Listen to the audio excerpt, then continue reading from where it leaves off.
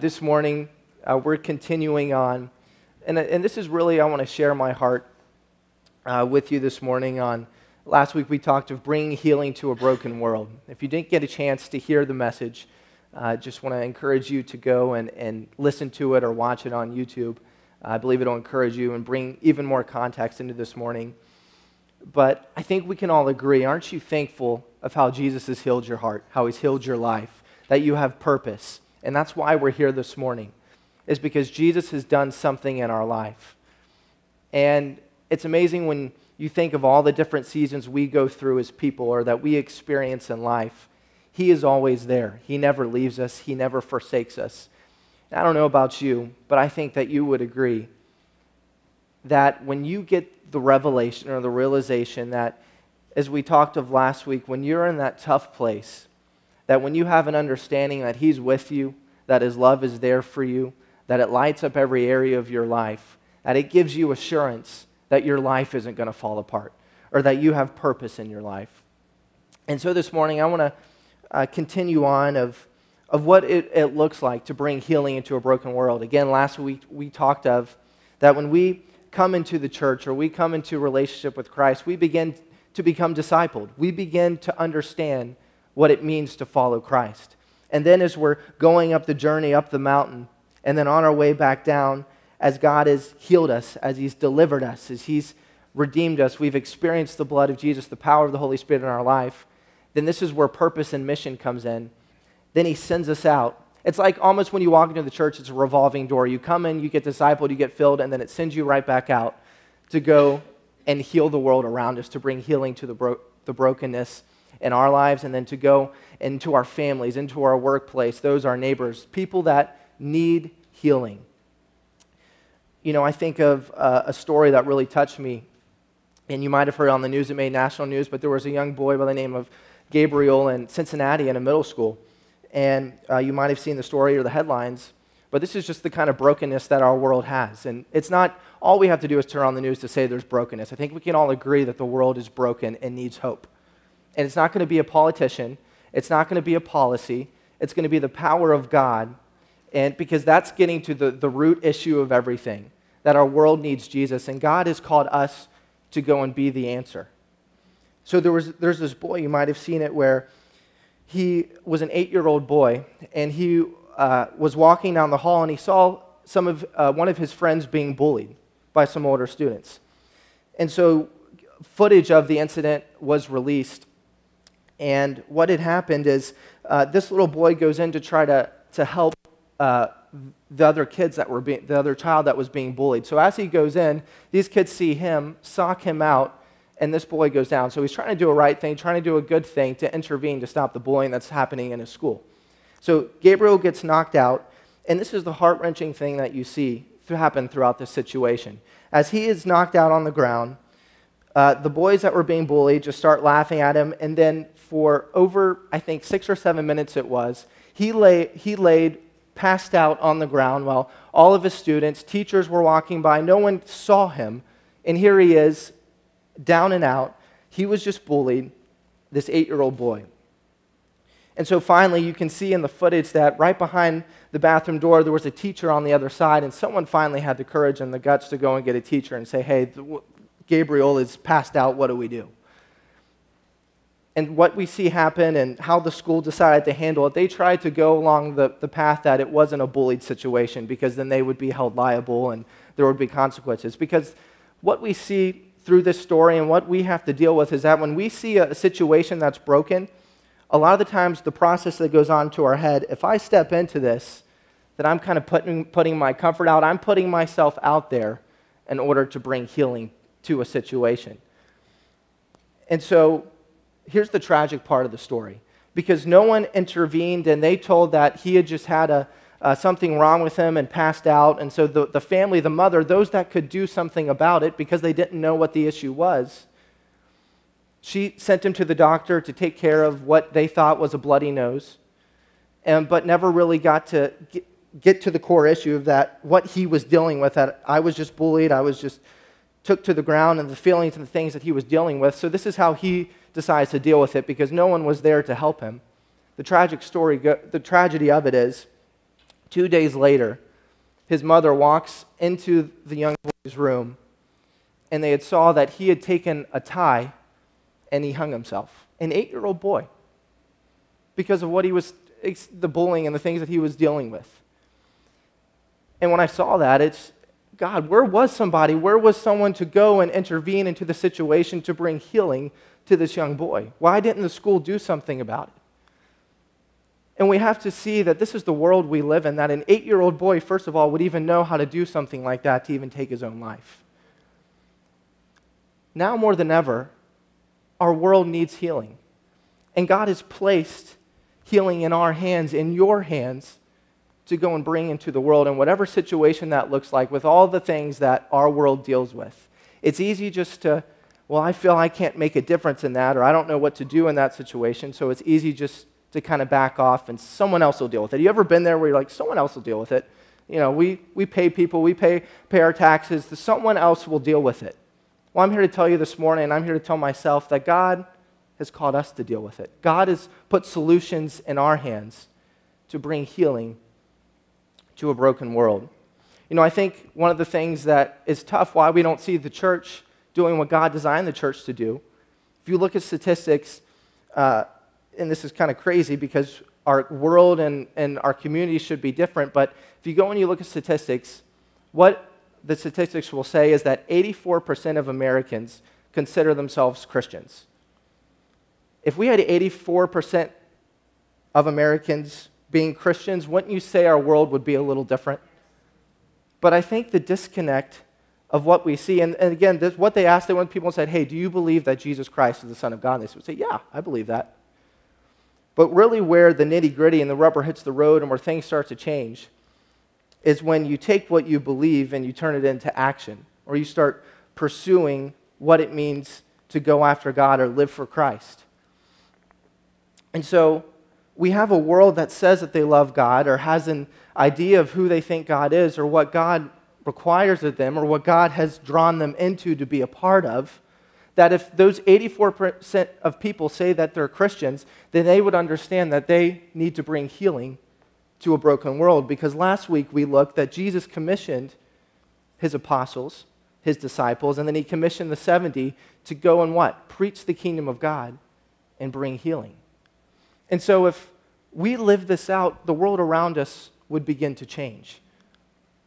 But it usually takes putting ourselves out on the line and trusting God, getting out of our comfort zone and believing that he's going to put what we need right in our hands. And I'm here to encourage you this morning, let's get out of our bubbles. Let's get out of our comfort zone and start believing God that he can bring healing in a broken world. You know, if you were to ask Jesus, Jesus, what is it that you want? What do you want from my life? What is it when I look at your word? What did you want from people when you approached them or when you encountered them or you invited them into a relationship? And what you can see story after story after story is that Jesus always wanted to change and transform lives. You look at the disciples and the apostles. They were going a certain path, right? They were fishermen. They had trades. They did different things. Jesus is like, okay, that's great that you're doing that, but I want to completely change you and send you in a whole different direction. We've been talking a lot about the Samaritan woman, the woman at the well. When she encountered Jesus, we know the story, she ran back into her town, told everyone about it, and her life changed. The path and the direction, the adultery that she was in, she experienced the healing touch of God and her brokenness, and everything in her world started to change, and then she wanted to go in to everyone's world and change that. Because when you experience the power of God, when you experience salvation, which a lot of us can say that we have, you just don't stay in a place, right? You want to go and you want to bring healing into people's life. You want to go and you want to tell people that you don't have to stay in your pit, that you don't have to stay in your mess. There is answers. You can experience Jesus. You can experience love, relationship, the fruits of his Spirit can heal and touch your life. You know, another person I think about is the rich young ruler. If you've ever read the story, you know that he was very well off. He had everything taken care of. Obviously the story is the rich young ruler. So he had riches, he had wealth. And he knew the law, he knew what the commandments were. But here's when the rubber hits the road, which we all have the situation, the very thing that we grip onto, the Titus, that's usually what Jesus calls us to release, because that's the thing that grips us, and that's the thing that blocks us from having his presence and his purpose in our lives. And so the rich young ruler, it says as you go and you read the story in Luke 19, that when Jesus said, he said, what must I do to follow you? What must I do to be a Christian? What must I do to align my confession and really walk out my faith? If you know the story, Jesus said to the man, you have to go and you have to sell everything. Give all your riches away. In the very next verse, it says he was full of sorrow. And he was sad that this is what it took, that what Jesus was requiring of him. And I think all of us come to moments when we say, we worship and we go before God, that we want his presence in our life. We want to be sold out for Jesus. We want our lives to be consumed by his presence. We want our families to change. We want our marriages to change. And then when Jesus gives the word, that's when we're, ooh, I don't know if I can do that, Jesus. Like Brianna talked about in her struggle message. We love the idea of God changing our circumstance, but we struggle with the idea of God changing us. That's where it gets tough. And that's what we were seeing with the rich young ruler. That God wasn't just wanting to take a circumstance and say, okay, go and give 10% here. And the rich young ruler, okay, yeah, I can do that. He was saying, I want you to sell everything. This is what I'm calling you to do. Another story I think about is the story of Zacchaeus, which is the rich young ruler was Luke 18, actually, and then Luke 19 is the story of Zacchaeus, who was the corrupt tax collector. And he would cheat people of their money. And you know the story that he was a man of short stature, and when he saw Jesus was in the town, Zacchaeus climbs up on a tree to see where Jesus is at. And Timmy, if you want to put our scripture up, I want to read through the story of Zacchaeus real quick.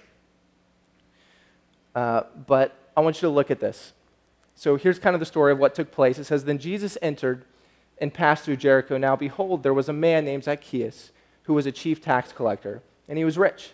And he sought to see who Jesus was, but could not because of the crowd, for he was of short stature. So he ran ahead and climbed up into a sycamore tree to see him, for he was going to pass that way. And when Jesus came to the place, he looked up and saw him and said to him, Zacchaeus, make haste and come down, for today I must stay at your house.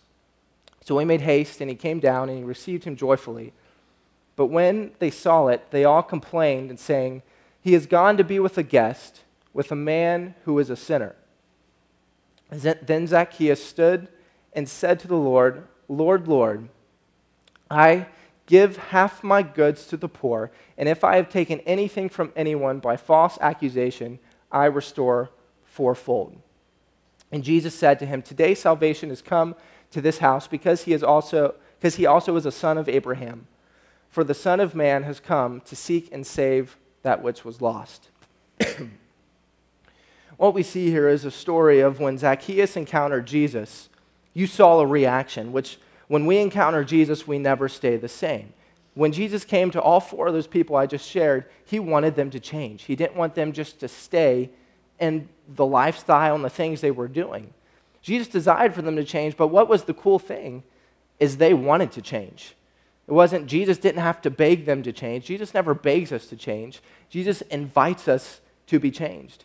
And so I think we can tell with Zacchaeus, because this is what sin does. When we're in a pattern of sin, in his case, he was cheating people. He was a corrupt tax collector. What started to happen? You can imagine that Zacchaeus, the pressure and the guilt and all the things that sin does and the overwhelmingness, and he started to say, he's caught up to him, I know what I'm doing probably isn't right, and something needs to change. And so when he goes and climbs in a sycamore tree, which in that time a man of his stature would never do, because that was considered, if you're rich or if you're of a certain status, you don't climb, someone else will climb for you and go get Jesus' attention. But this is how desperate Zacchaeus was. But what I love and what we see through this story is because when Zacchaeus encountered Christ, something changed inside of him, and then look what happened. He went and he took all of his wealth and his riches and he gave it back. There was a reaction to what Christ had done inside of him privately. Something public took place. Because a lot of us, we love the idea of just a private faith. This is what I do, but don't make me take it out, and God, don't require something of me. That would be too easy. But with Zacchaeus, something changed so radically inside of him that he gave back fourfold of what he had stolen and what he had taken. And this is what the rhythm that we should be in our relationship with God. When we feel that we've sinned or we fall short, we go before God and then we make things right. Or we go and we allow God to heal us, then we bring healing into that situation. Because you can say you have a boss or someone that you just have had it up to here. And you storm into his office, you chew him out, you cuss him out, you forget you're even saved. And then you storm back out of there and you made your peace there. And then a few weeks later, you start to feel as Zacchaeus did, well, maybe what I did was wrong, or maybe something needs to change here.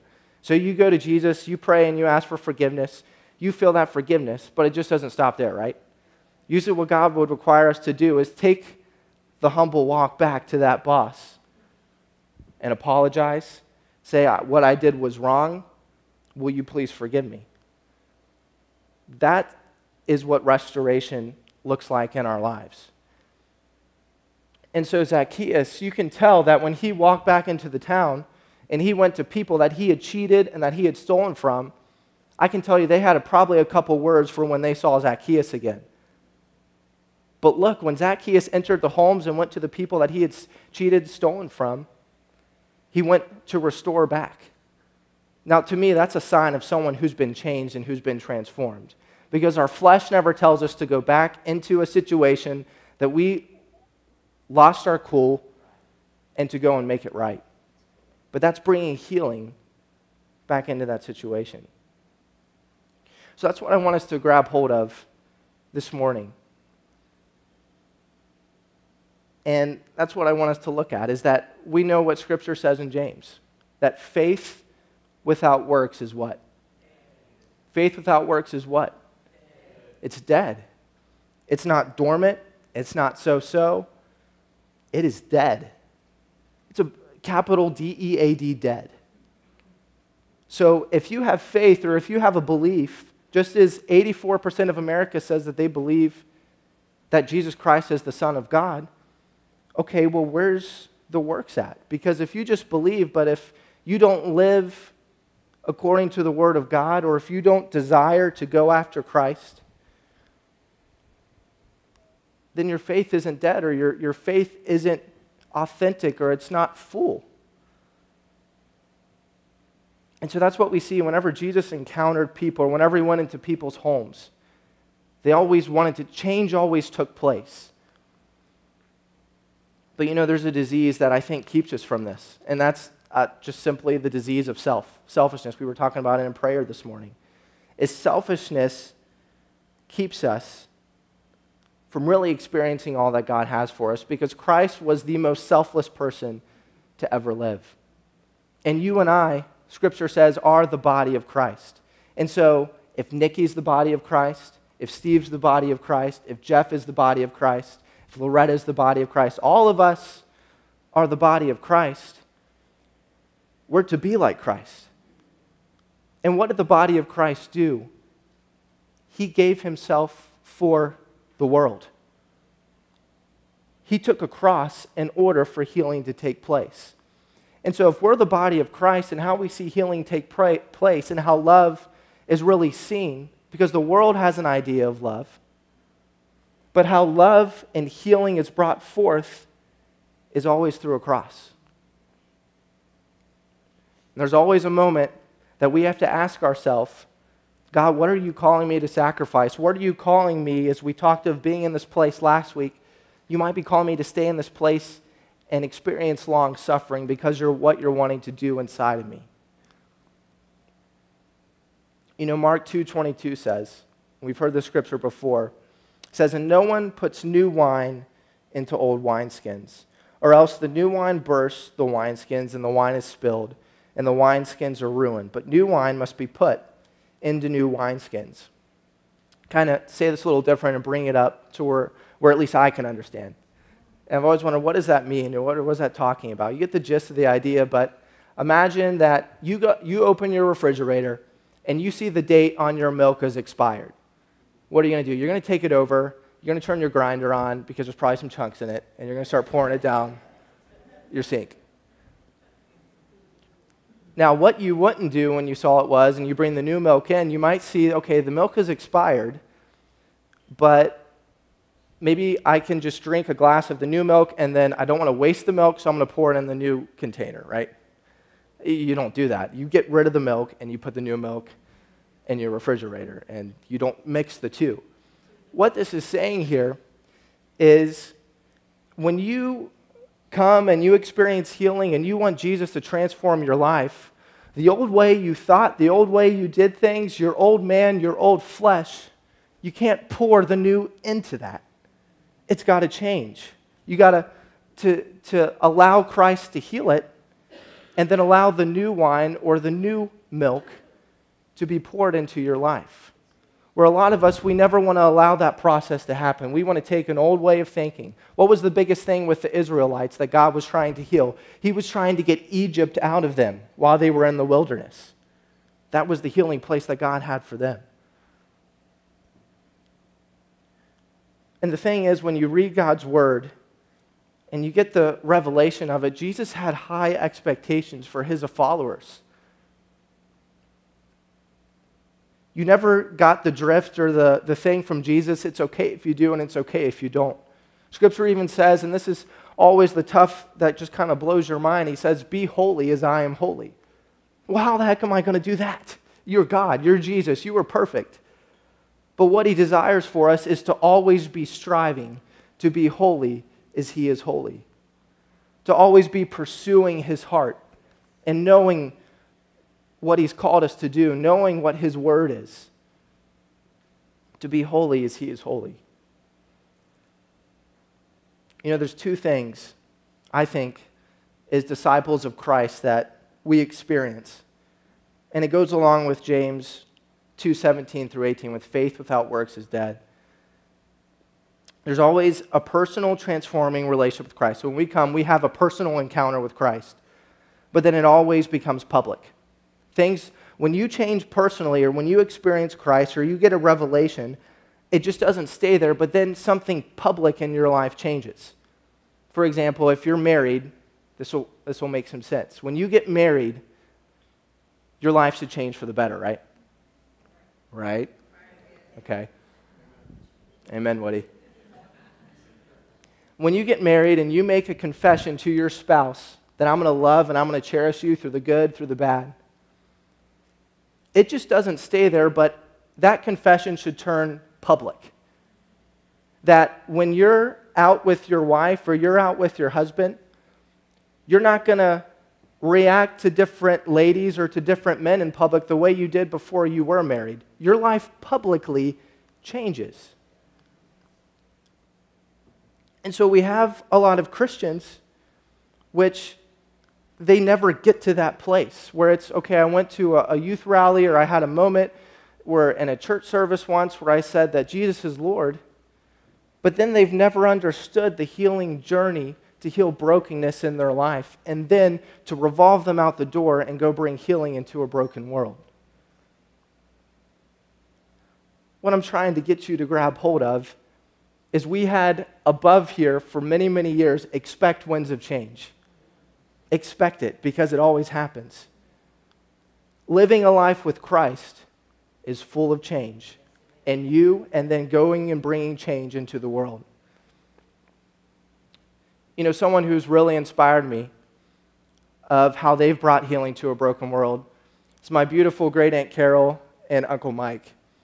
You know, I think about them of how they're raising 3 grandchildren. How old are Skylar and Chris, Carol? 6 and 3. And then Tristan is 17, almost 18. And so they decided after praying and God dealing with them to go and get their grandchildren and how they've been living with you and you've been raising them, and it hasn't been easy. You have a broken ankle right now. But you guys have had a heart for your grandchildren that God has called you to go and be the body of Christ in that situation to bring healing into your grandchildren's life. And I honor you for that because it takes long suffering. It's not easy getting the kids up, getting them here to church. You've responded to that, and you're bringing healing into their lives. And I want to encourage you this morning that God is using you to show your grandchildren who God is. That everything you do, God has completely changed your grandchildren's situation because you were willing to do this. There was brokenness, and you decided we're going to bring healing. And so stay encouraged that God is using you mightily in the life of your grandchildren. And as we were talking this morning, give him a hand. We love you.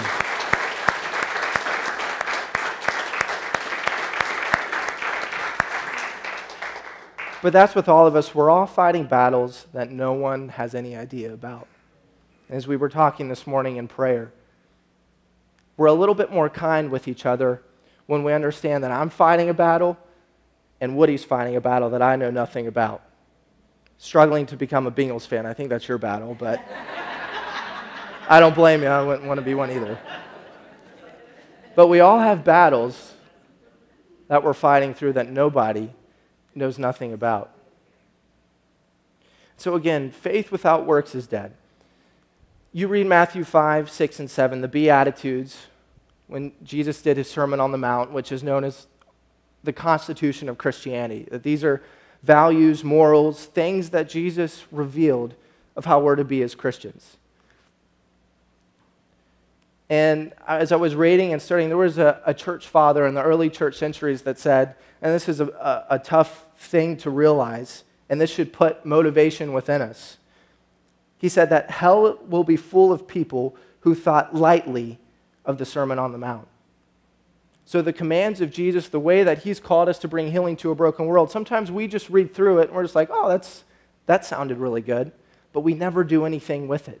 What are you doing with your faith? What are you doing with your relationship with Christ? And again, I'm preaching to myself. Hell will be full of people who thought lightly of the Sermon on the Mount. Jesus desires for us to go after the least of these. When you read, and this is what I want to look at, when you read Jesus' mission statement, when he went into the temple, opened the scroll, and revealed a prophecy that this is what I'm all about. And last week we looked at, he commissioned his followers to do the same.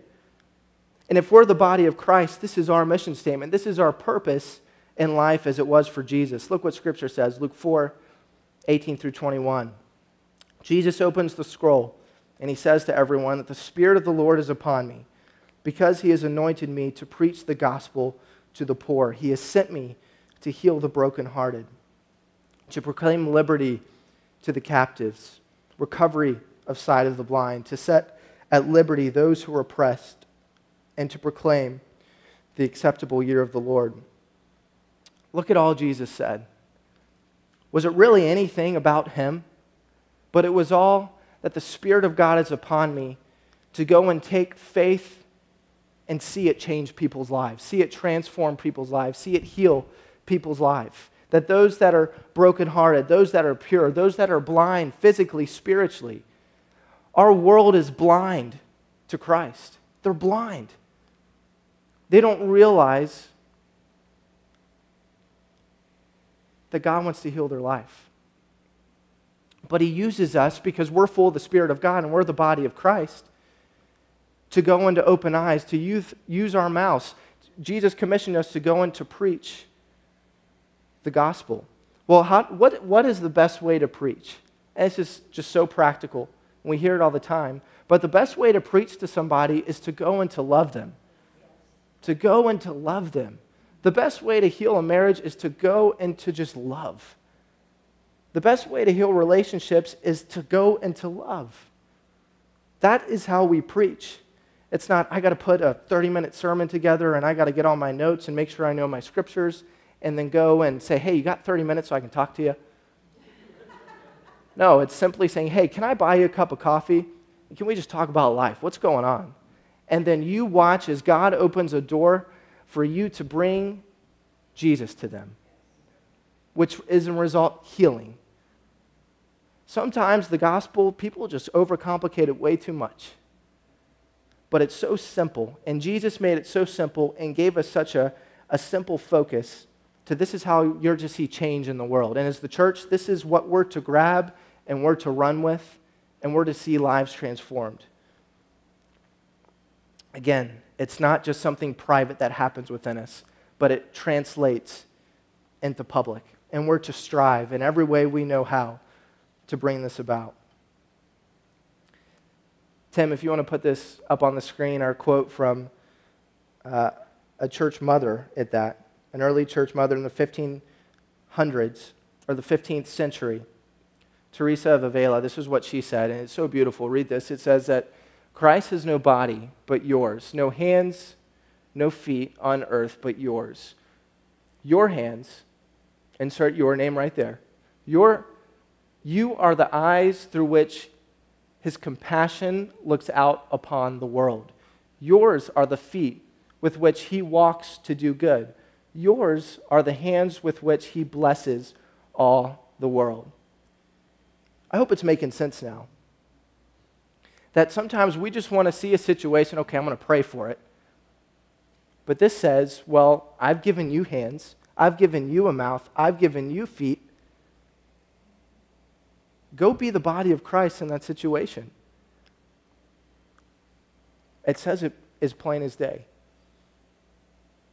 And that's what I'm wanting us to see and feel, that when we see a situation, that we just not go to our prayer closet and pray about it, because that's always the easy thing to do. I'm guilty of it. But that God may be requiring us to go be the hands, feet, eyes, and mouth, and to bring compassion, which, as we talked of last week, compassion is long-suffering. That so many situations change. It's just not an overnight thing that, well, okay, I invited them out, got them a cup of coffee, and got to hear their story. But that's not the end of it. You just don't leave that person there and say, good luck with life. Usually when they open up and share things with you, God might use you to say, hey, we're doing this series on healing into a broken world at our church. You need to come, and maybe God will speak to you. Or, hey, you need to hang out with Woody and Entrell. Woody makes an amazing meal, and you need to get to know them, and they got a story they can share, what they went through in New Orleans. You see how the body of Christ starts to work? But you just have to be willing to allow God to use your hands, your feet, your mouth, your eyes, and open up and allow your faith to become public. Go public with it. Get up off your feet. Get up off your behind and be the body of Christ. And again, I'm talking to myself. You know, to break it down even more, my Aunt Teresa, or even Michelle, you are amazing bakers and you make amazing desserts. If I were to ask Michelle, hey, Michelle, can you bake me a cake? And she were to bake me a cake and I were to stick my fork into it and eat it and something didn't taste right, and then she told me, well, I took half the ingredients out of that cake. That's why it doesn't taste good. That's what a lot of us do with our faith, is we've taken half of the ingredients out of what Christ calls us to do, and that's why we feel stagnant, or that's why we feel we're not growing, because we don't understand that, yes, we're to be discipled as we're doing now, but then we're apostles and we're sent and we're to go and to do this and to come alongside of people and get involved in people's lives. Reject superficiality in your relationship with others and your relationship with Christ. But I will warn you, it can get messy. Baking a cake is messy. If I baked a cake, it would be messy. Michelle probably doesn't get any flour on her. She's a pro. You're the messiest person. I don't believe that. You know, another way to even think about it is all these amazing instruments that we have up here and the beautiful worship that we had this morning. Christian could have played the drums. The piano could have been played. All the guitars could have been played. The singers could have sang. But if they weren't outputted into these speakers, you would have never heard it. The same as with our faith. We are praying and playing and singing, but we're not understanding that we're not hooked up to these speakers, so no one can hear us. That's a part of it as well. So we have to understand it's always input and output. It's just not input, or it's just not output. Because if you're not going before Christ privately, then you will have nothing to give anyone publicly. Because all giving out simply is when your cup runs over. That's the best place, the most healthy place to be, when you're giving out to someone. Not when you're on empty and you're trying to give all you got. But sometimes you feel that way, and that's just life. But that's where you have to take it and say, I'm going to, on purpose and be intentional, to make sure privately I'm getting what I need and my cup is being filled so that I can allow it to run over. Just as we talked of last week when all the sick people were brought out, and it says in the book of Acts chapter 5 that Peter went and he walked past all the sick people, and even his shadow healed people. Your shadow, God desires your shadow, your reflection, what you do, what people feel when they come around you, to bring healing into people's lives. He wants to transform everything about us. But are you willing to open yourself up to that process? He gives us free will, never forces anything on us. You know, the thing is, we could never imagine Jesus walking by someone who was hurting, someone who was jobless, someone who was homeless, someone who was so deep in depression. Can we all agree on that? We would never, if Jesus was here, he would never walk past someone who was hurting and struggling. Well, the tough truth is it happens every day. Happens every day, because you and I are the body of Christ, and we walk by people all around us, or we just say, I can't deal with that today. Happens all the time. What I'm saying is we need to open up our eyes and see that God desires for us to do this and to bring healing to the broken world around us. And it might be inconvenient. It might cost you something. You might have to sacrifice. But for God so loved the world that he gave his only begotten Son. He gave what was dearest and closest to him so that we could have relationship with him. Love always comes at a cost. It always comes with a cross, as we talked of.